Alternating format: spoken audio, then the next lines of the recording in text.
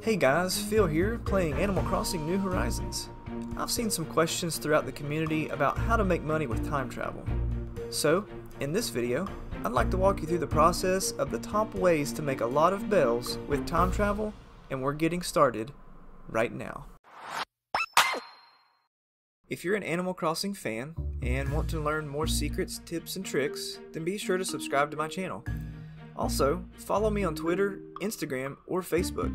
I've got the links for you down below. Alright, for the new players, let's briefly cover how to properly time travel with Animal Crossing New Horizons. I'm going to run through this very quick. Step number 1 is you save your game and close the game from the Switch's home screen. Step number 2, you're going to go to System Settings, System, then Date and Time. And then step number 3, turn off Time Auto Sync, and then from there you can adjust your date and time. Gaining interest on your money in the game is the same as gaining interest on your money in real life. The more money you have in the account, the faster it'll grow. The bank on Animal Crossing New Horizons has a built-in interest payout calculation. As you put money into your savings account, it'll start to collect interest over time. Here's how to do it.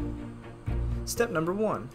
Deposit no less than 80,000 bells into your savings account, save your game, and exit completely by closing the software from your Switch home screen. Step number 2.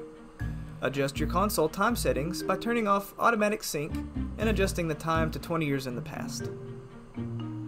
Step number 3. Launch the game and immediately save and close, and then close the game once again from the Switch's home screen. Step number 4. Adjust your console time settings once again by time leaping forward 20 years, or you can turn automatic sync back on. And then step number 5 is launch Animal Crossing New Horizons and look in your mailbox. You will have received a letter notifying you of almost 100,000 bells worth of interest. You can most certainly continue to repeat this process as many times as you'd like. Although, stay tuned for the negative consequences portion of this video so you stay informed on how to do this method properly. So I know that time traveling is a pretty touchy subject in the Animal Crossing world.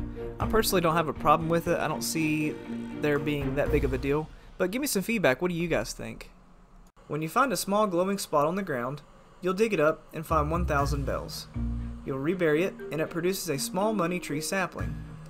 Once the tree is fully grown, it'll produce 3 1,000 bell bags. Hey, it's a pro tip!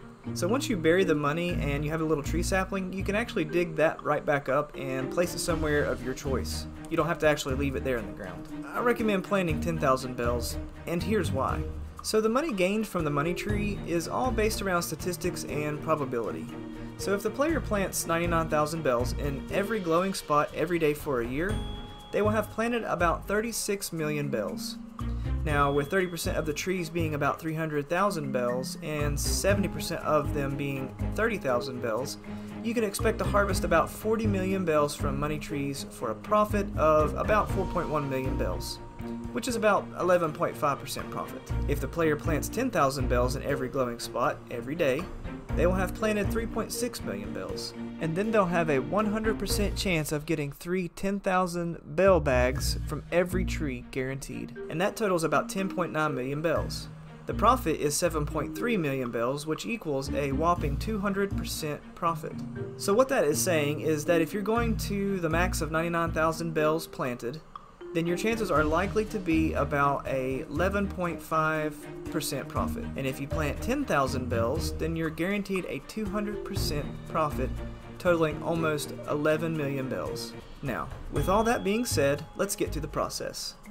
Step number 1, launch your game, find the glowing spot, dig it up, and place the money amount of your choice in the ground to create the money tree sapling. Dig it up, and move it to a spot of your choice. Step number 2 is save the game and exit completely.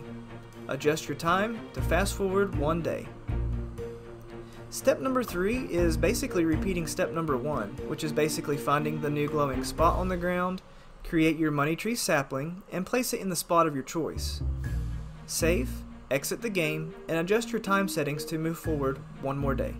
And then step number 4 is eventually you can start to harvest the money trees, and that should take about 4 days per tree. Okay, so you already know how you can log into the Resident Services terminal every day and get your 50 Nook miles. Well, you can still do this with time traveling as well, but you have to log in consecutive days in a row in order to get the compounded Nook miles. So in other words, you can't travel backwards or travel forward more than one day if you want to receive the compounded amount of Nook miles from the Resident Services terminal. Alright, so there are a few downsides to time traveling that I'd like to point out. Number one is the fact that there are going to be weeds everywhere. So as you start time traveling in either direction, any amount of time, your island will start to gain more and more weeds. This will affect your star rating, so be sure to get them cleaned up soon if you are worried about that type of thing. And number two is your residents may start to leave. If you time travel too much, then residents may start to feel neglected. But just keep this in mind. I mean, I've done this several times. I've not had any major issues out of it. Typically, if I see a resident that's starting to have a little cloud over their head or have a little purple swirly over their head, then I'll just give them a present or talk to them a couple of times, and that kind of reverses anything that could have negatively impacted them from time traveling. Alright, so here's some bonus tips about time traveling. Number one is that the fact that you can skip ahead to different seasons, but you can't skip ahead to the various events or holidays.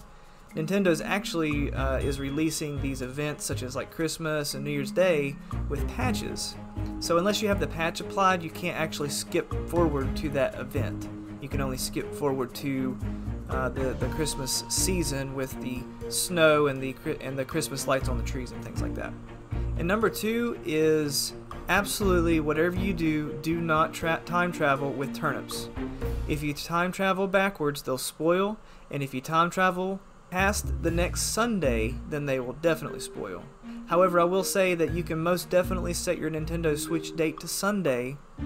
You can buy turnips on your home island and then travel to someone else's island to sell them, as long as that other person's island is not on Sunday. And number three is there's a lot more to time traveling that I didn't mention in this video, because this was geared more towards making fast money. However, there are a few other things that you could do each time you time travel, such as mining your rocks for resources, fruit gathering, you can check your Able Sisters or Nook's Cranny shops for new items, or really anything else that you would do on a normal day. If you've enjoyed this video, then be sure to please the YouTube algorithm and smash that like button. And so you're notified of more videos like this, be sure to subscribe to my channel. And don't forget, follow me on Instagram, Twitter, and Facebook.